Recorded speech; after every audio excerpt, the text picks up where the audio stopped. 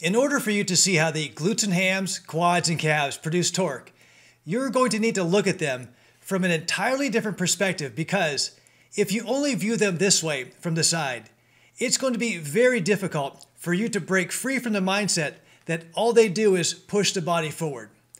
So this new angle we're going to observe them will be from above the athlete, as if we're looking down at the top of their head in the direction of this arrow as shown.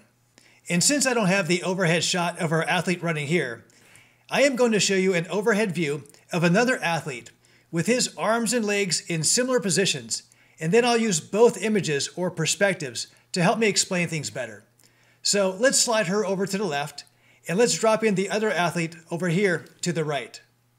Okay, looking at these two pictures side by side, we see both athletes have their right legs behind them, both have their right arms in front of them, both have their left arms behind them, and both have their left legs in front of them, except that while our female athlete's left leg is in the air, our male athlete has his touching the ground, which was needed simply for balance during the taking of this photo.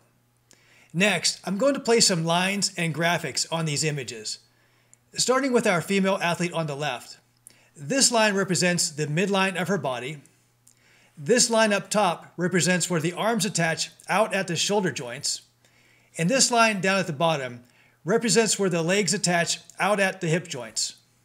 Now, before drawing on our male athlete, I'm going to need to first back him up a bit and put him in a more neutral position like this, and I will tell you why when I'm done. Okay, so the first thing I'm going to do is start building what looks to be the face of a clock around him, starting with the placement of the dial, like this. And this will help me explain the concept of torque, or rotational force, in a manner that should be a little more familiar to you. Next, I'm going to place a vertical line over him from the 12 o'clock position down to the 6 o'clock position. This one line could represent the hour and minute hands of this clock, but for now, what it really represents is actually two separate lines seen on our female athlete, those being her shoulder line and her hip line.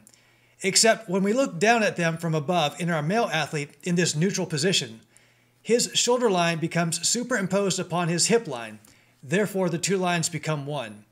And as we go forward, I will make sure I designate which line this represents at the appropriate time.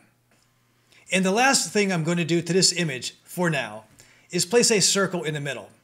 And it could represent the central axis or pivot point where the hour and minute hands rotate around if this were a clock. However, this circle will serve as a marker for where the center or midline of his body lies underneath. And it also corresponds to the midline on our female athlete.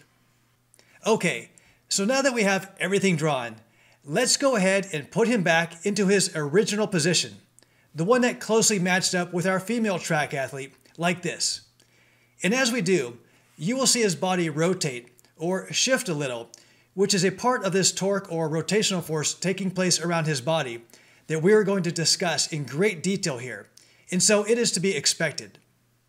Now, the reason I chose to draw on him in the neutral position, again, this one here, instead of this one, was because I wanted to show you where the shoulders and hips were at using only one line, because if I were to draw on him now, after there's been some rotation, those two wouldn't line up anymore, and it would force me to draw them separately. And all that would do is clutter my image, making things a little more difficult to present. So again, as we go forward, I will make sure I designate which line we are referring to at the appropriate time. All right, that's going to do it for this video. You can access the link to the next part in this series, as well as all 12 parts in the description below. Now, before I go, I want to say that if you liked my video, then please click the like button. Feel free to share it wherever you want, and leave me a question or comment, as I'll be sure to get to it as soon as possible.